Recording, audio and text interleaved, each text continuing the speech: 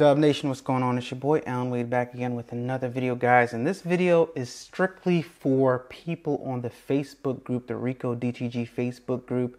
I promise to make this video to help some people understand the Colorgate software and some hurdles that most of us that are new to the Ricoh Dtg, specifically the Colorgate software, to help you get up and running, guys, because it's simple, but it is a little complicated because it's a new interface that none of us are familiar with. So let's jump straight into the Colorgate software, guys.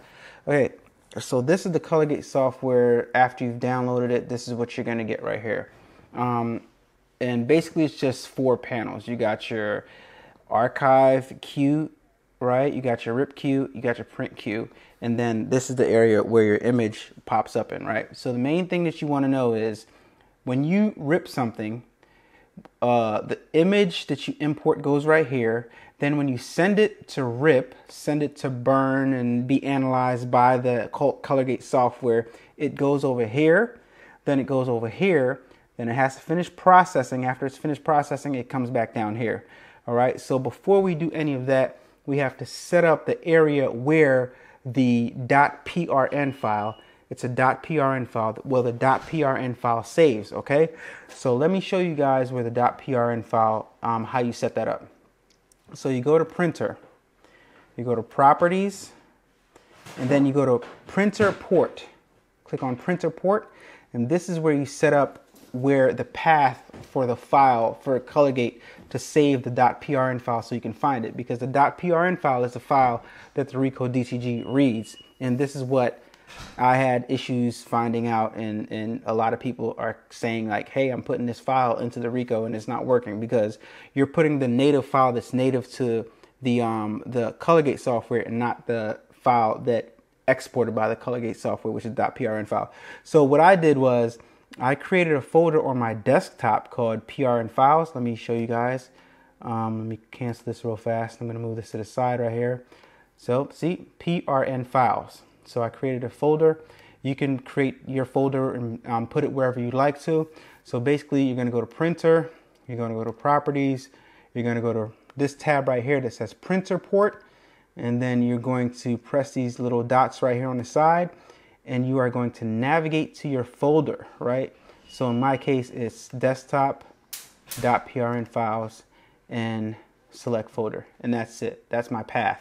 So you press OK. So after I'm done doing my stuff in the Colorgate, it's going to save that PRN file to that folder. Right, so then you click on this folder icon right here. It opens up a window. Navigate to wherever your image is. It might most likely see in your downloads folder. And I'm going to just use this image for, just to show you guys how this works. Okay, so I'm going to use, I'm going to use this image right here, okay, just for demonstration purposes. Click. So now the software ingests the photo. It's a PNG. You want to use PNGs that have the transparent background. So after the software ingests the photo, you can click on it once, and the photo will come up over here. After it's done ingesting. Okay, now in most cases your photo is going to be too big and you only see a portion of it. So you're going to double click and it's going to open this up right here. All right, so let's start from over here. The first one, you're not really going to mess with this right here. Workflow, you're not really going to mess with that. All right, you're going to mess with these 4 tabs right here: printer, job, color, and rip. Those are the main 4 things that you're going to mess with. So let's start with printer. Printer, Ricoh Ri1000, obviously, and this is what you're going to adjust. Most of the times you're going to use a medium platen because that's what came with the Ricoh Dtg. If you have a large platen, you select large platen, right? Or if you bought another platen, etc., etc., etc. But the medium platen came with the Dtg. All right, so then you go to job. All right, job, you want to scale your image to the size of the platen. Only thing you're going to do is you're going to uncheck scale, and then you're going to start putting this number down. All right, so I'm going to go 17. See how these marks right here, whatever they're called, you can correct me in the comments down below, whatever they're called, exclamation points are right here. You want to put it down to the point where no exclamation point is right there. That means it's scaled and the whole image is inside of the parameters of the platen that you've selected. And you want to leave proportional check because it scales it down proportion. As this number changes, this number adjusts at a proportional even area, so it doesn't get, you know, contorted and disfigured. All right, so 17 is too big. Let me go 16. Let me go 15. 15 is good. So what I do, I go 16 point. I'll go like 15.8. That's too big. 15.5, 2, 1. Yeah, so 15.1 works. And then you're gonna go here and select align horizontal, which is gonna put it in the center. And then you can put like this number right here will affect whether it's higher or lower. If I put 1, it's going to go down a little bit. If I put 0, it's going to be like at the top most of the picture. All right, so I'm going to leave it at 0 just so you guys can see. So then you go to color, and you're going to select that you're using what color garment you're using. I'm doing it on a black garment, most likely. You know, a lot of us using black garments. And I put this on super fine just because it's better than, it's the best option there. So I just put it on super fine. And if you're using a white garment, obviously you're going to select white garment, but I'm using, for demonstration purposes, black garment. And under rip, you're going to I put enhanced quality because why not? And then use document transparency. See, since you're using a .png file, you're going to use a document transparency, so that way the background of the PNG is gone. It's transparent, right? So I'll click OK and watch what happens. Over here, watch what happens. It's going to calculate everything, generate a preview, and boom, there you have it. The background was white, and now the background is black, and this is how it's going to appear. You see how this is to the tip top? Watch this. So like I told you, under jobs, if I put like a 1 right here, it's going to drop it down. All right.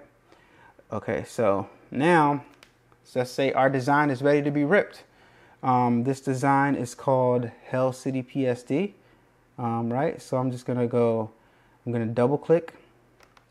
I'm going to press print. See how it went to the second? And now the line is going across like so.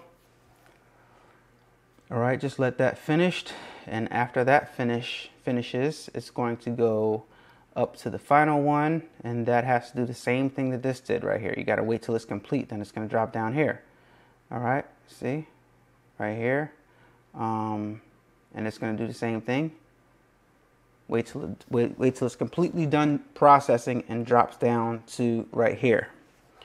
All right, wait till that's done processing.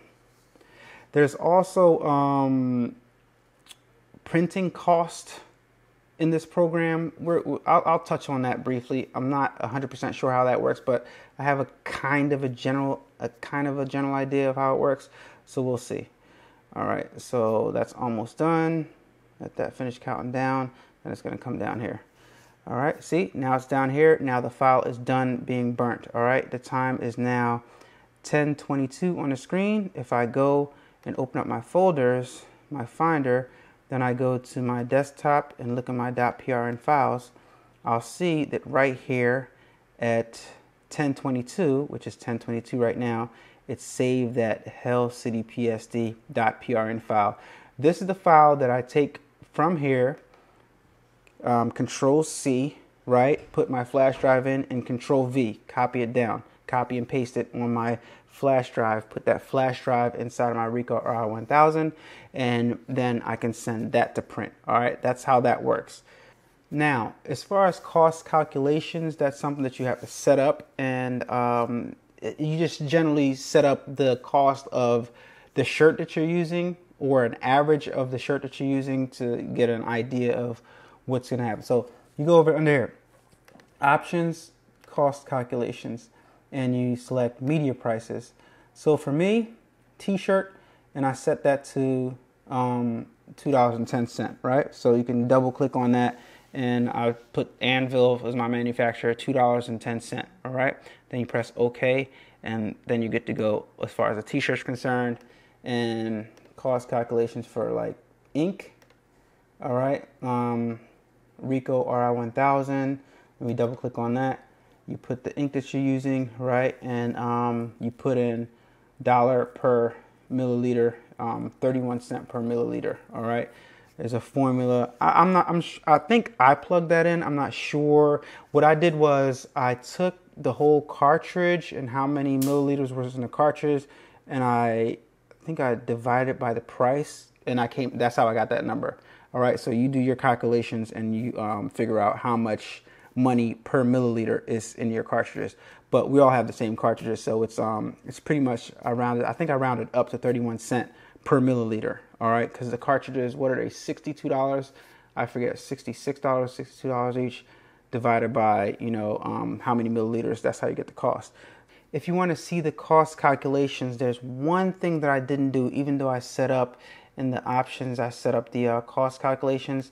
Under when I went over here and you double click under settings, you have to click apply cost calculation after RIP, right? And calculate directly after RIP. All right, so you're gonna press OK right there. And let's see if it came up. Cost report right here. Let me capture data. Okay, not yet processed. So it's gonna go ahead and rip it again. And then if I click on it, cost report, boom. Wait a minute.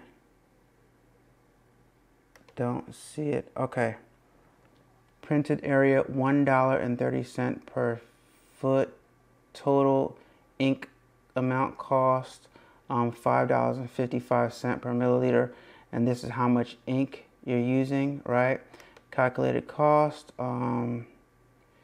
Media cost is not in there, but you guys know you can just take this amount of ink, $5.55, and add in your media cost, which is $1. I mean, what did we say? $2.10.